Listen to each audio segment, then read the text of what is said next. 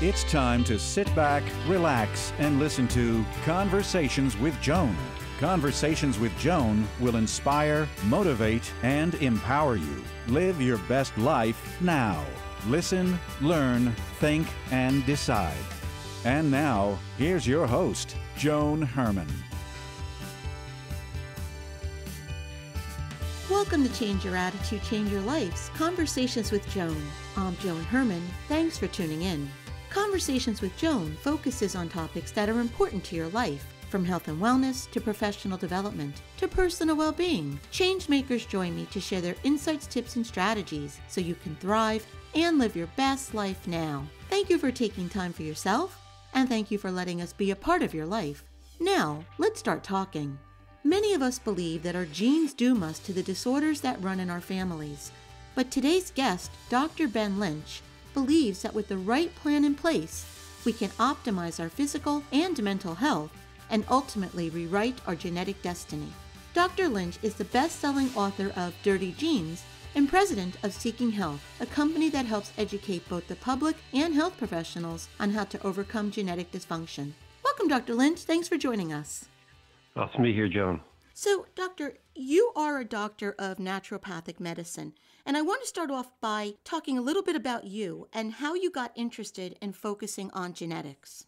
Well, it's years ago, the seed was planted when I was just a kid, and I remember I was about 17 years old, and I was standing in the hallway, and my stepmom was talking with someone, one of her friends, and my stepmom looked at me, and she said, schizophrenia runs in your family, and it really tends to show its head when you become a teenager, an adolescent adult, a young adult. And I'm thinking here, okay, in my head, well, that's about a year from now. So I'm just going to wake up one day as a schizophrenic. That made me very uncomfortable. So, right then and there, it was planted in. And then I also heard, many times growing up, well, alcoholism runs in your family. So, you're next. Man, I don't think I'm going to become an alcoholic. And thankfully, I'm now 46. I'm neither schizophrenic. I'm neither an alcoholic. And, I do have moments of mental craziness like we all do, especially this year 2020. Mm-hmm. And then it kind of showed up again in the clinic later on in life when I realized I wasn't the only one having these same thoughts. And also when doctors would apply the same exact treatments for depression or anxiety or heavy metal chelations or environmental removal of various compounds that people were exposed to, they'd use the same treatments, but other people would either do very poorly, or they would do better, or they would do nothing, no change. But they had the same symptoms, they had the same exposures. So what's different was in my head. And I started thinking, well, genetics must be a component, and it definitely is. Okay, so let's talk a little bit more about that, because what you just described, as you said, so many of us feel that way, that we think, for me, for example, my mother had heart disease, my father had lung cancer. So, if I was taking the genetic standpoint, I would say to myself, the odds are I may have heart disease or lung cancer. So that's the way many of us think, and it's what we believe. But the science of epigenetics proves otherwise. So can you explain to us a little bit more about how all of this works and the power that we actually have? 100%. And I just want to quickly state right now for people that we have genetic susceptibilities to schizophrenia or cancer or, various other common conditions, hypertension and so on. But if you know what those susceptibilities are ahead of time, and then you look at your genes and you're understanding your genetics, then you say, okay, well, these are where my susceptibilities are. This is what I need to do with them. So let's put a very simple thing. People use car analogies all the time, right? So if you walk into your car and you see that your right rear wheel is a bit low, do you think you're going to be going the same speed limit as you normally would? Are you going to be cutting corners and turning sharp, or are you going to look at that and take an action and say, you know what, I can't pump up my tire right now, but I'm going to drive this somewhat gingerly. When I go around corners, I'm going to take it a bit easier. And then when I finally get to the gas station, insert those quarters and fill up the hole in the tire, I should be good. But, is that the real fix, or do I actually need to go and fix the tire even better, or is that it? And I just need to keep an eye on that and keep on air in the tire. That's the same thing. And that tire has a job to do.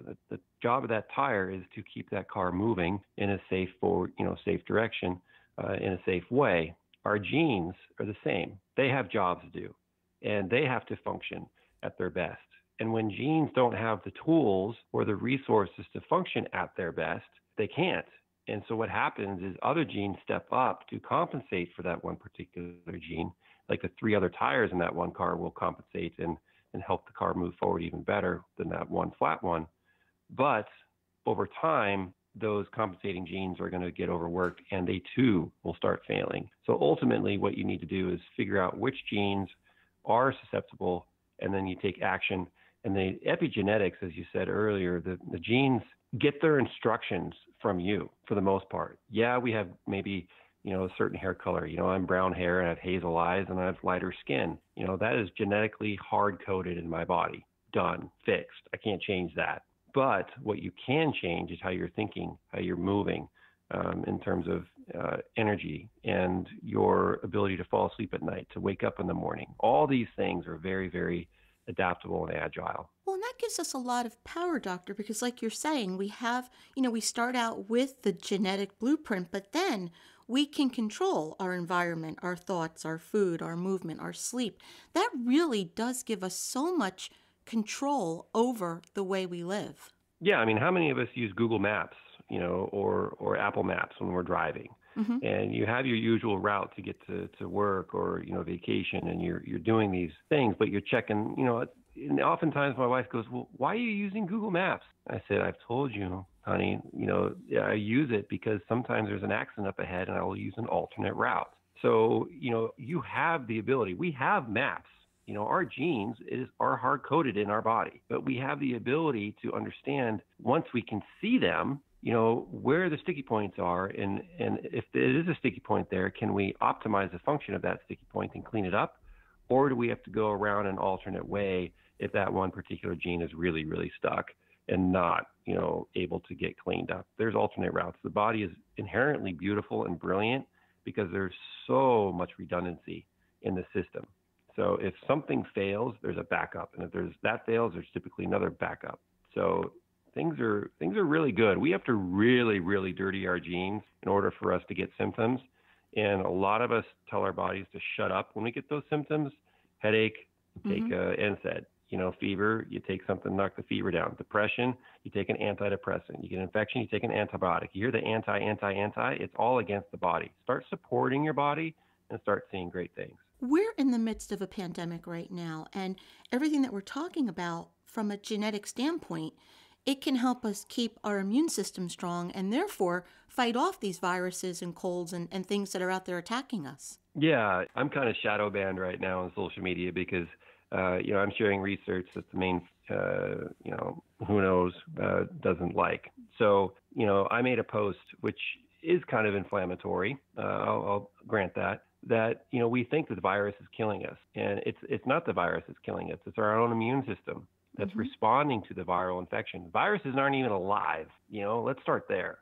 And if we are so worried about COVID-19 as a population, as a civilization, then we need to really back up and look and say, okay, what's really going on here? Why are we really getting hammered? And who is getting hammered? And why are they getting hammered? And what can we do to truly support them? Because masking up and quarantining is not a real long-term solution.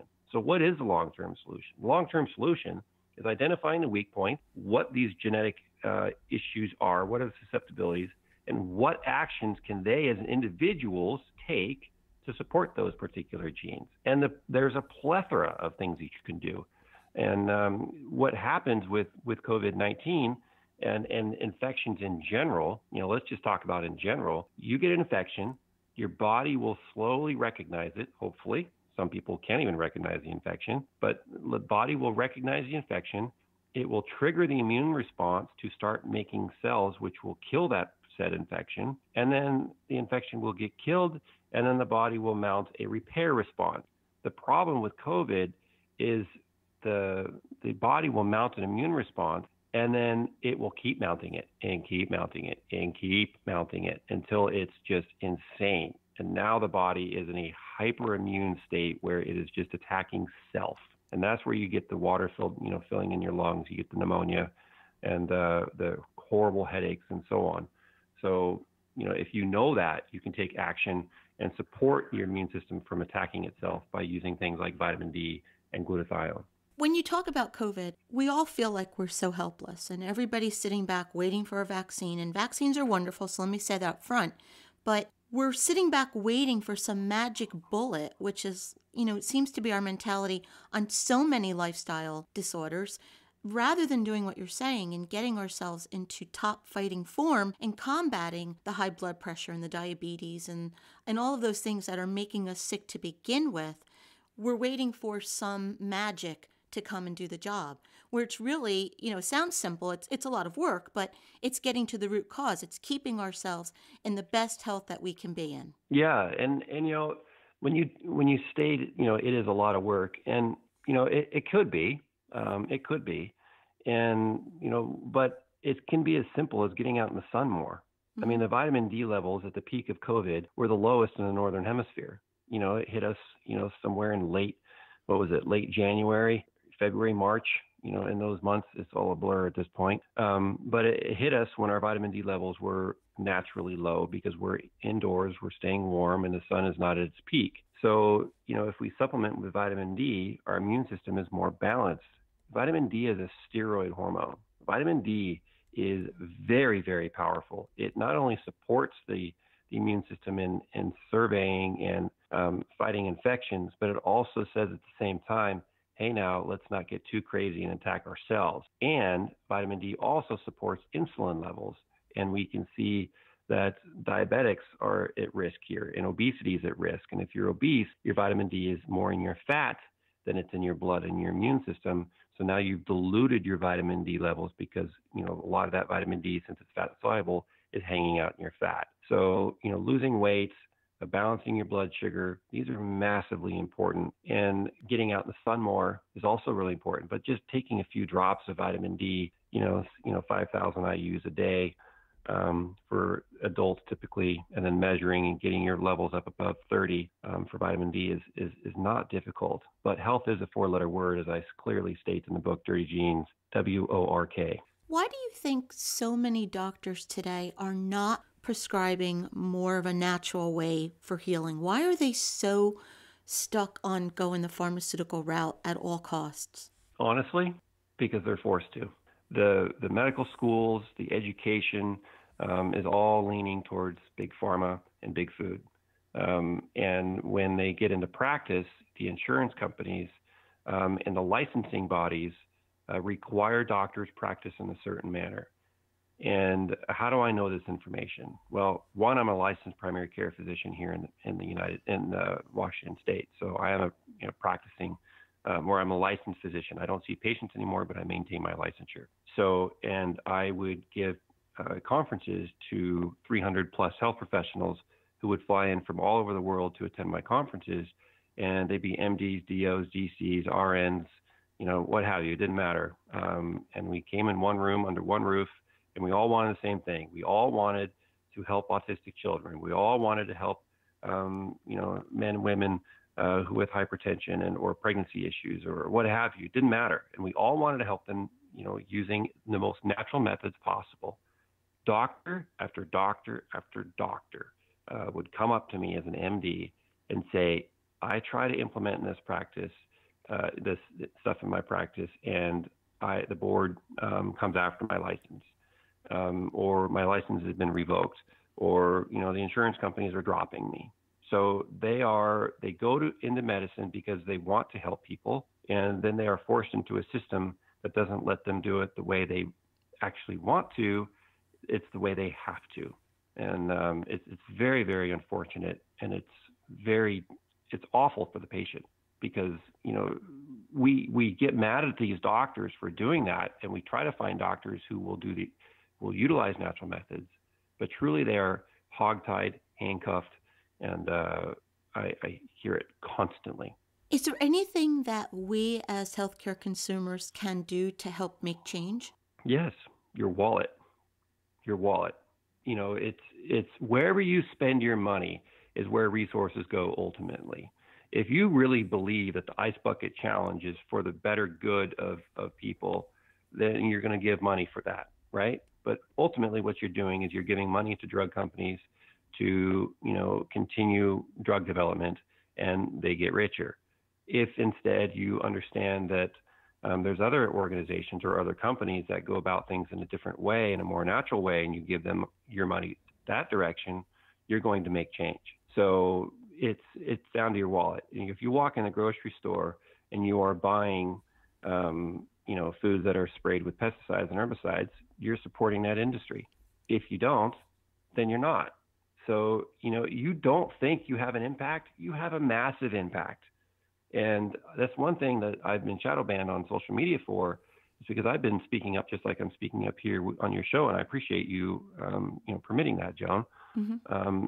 So you got to speak up, and you speak up with your money, and just shop accordingly. And I understand that some of these things are expensive, but it's not. So many companies own so many different things. It's harder. So it's not easy. Well, and I think a theme of this conversation is that we are powerful, whether it be in maintaining our health or enacting change. We do have the power to do something even when we do feel powerless. And that kind of leads me to my next question, because my brand is Change Your Attitude, Change Your Life. So I believe in the power of thoughts and what we believe we can do or achieve, accomplish. Can you explain from a medical perspective what happens when we have negative thoughts? What does that do to our body? How does our perception affect our genes? Well, let's go through this exercise a little bit right now. Mm-hmm. So if you're listening, close your eyes, unless you're driving. Don't do that.